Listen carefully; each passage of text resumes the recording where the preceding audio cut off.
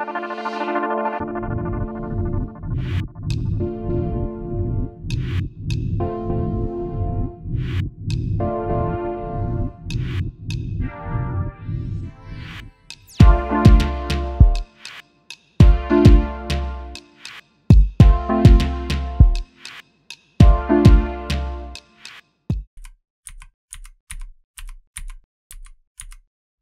were already 2 months into the pandemic, and I kind of started feeling a little bit lonely in my studio, so I called Aurora. And that's how Aurora called Alina, and the three of us got together.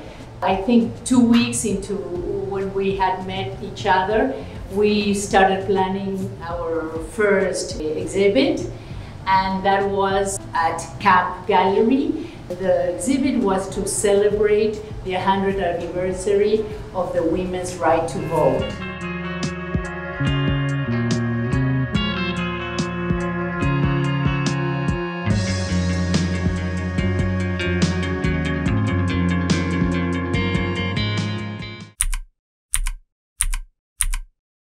We started to play with the idea of the names. We wanted it to be sort of like the link was fibers, and Evelyn and myself, we had been part of sort of like a collective before, and we wanted to just open it up to the bigger, Miami community, although we have some international members as well.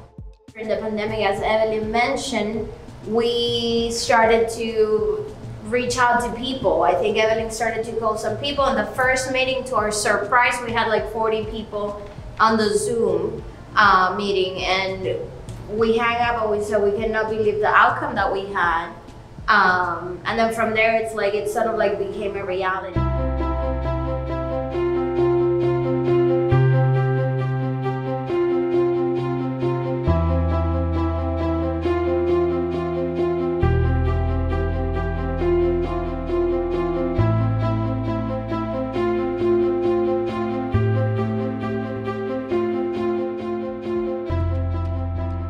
Sole purpose of creating this community is to educate and advance through fiber art. In other words, we want to give a chance to people to experience working with their hands.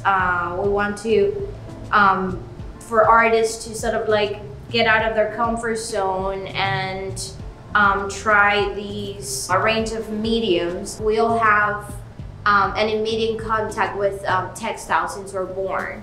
So I think when you create this relationship to fibers, everyone has a story to tell, and that opens up a lot of conversations and a lot of dialogues amongst the pieces.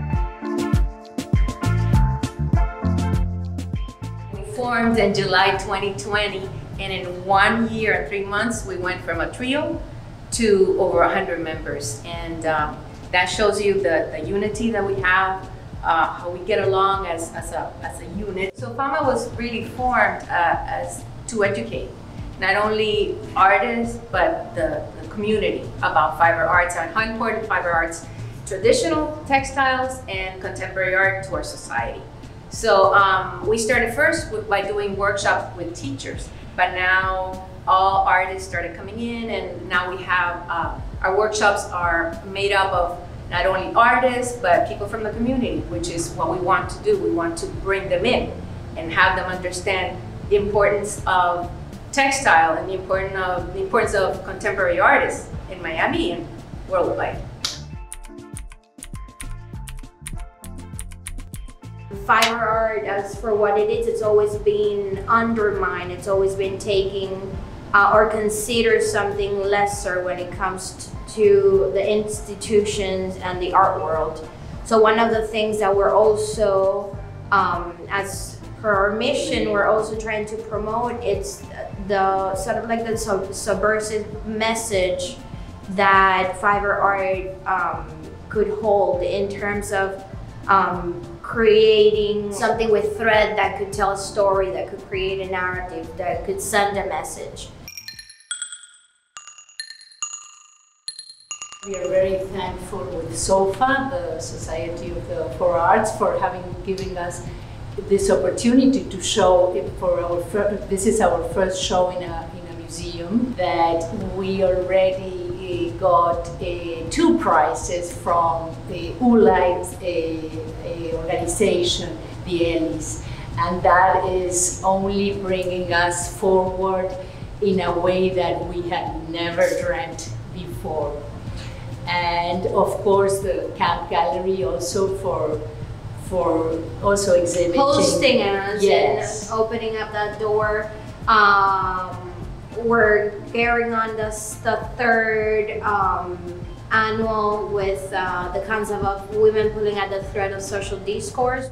We always look for partners or institutions that are faithful to sort of like the nature of creating a narrative, to give a chance to present a message that's not only the embroidery or the beautiful crafted embroidered technique, but that's sort of like presented from a historical point of view to more social contemporary issues as well.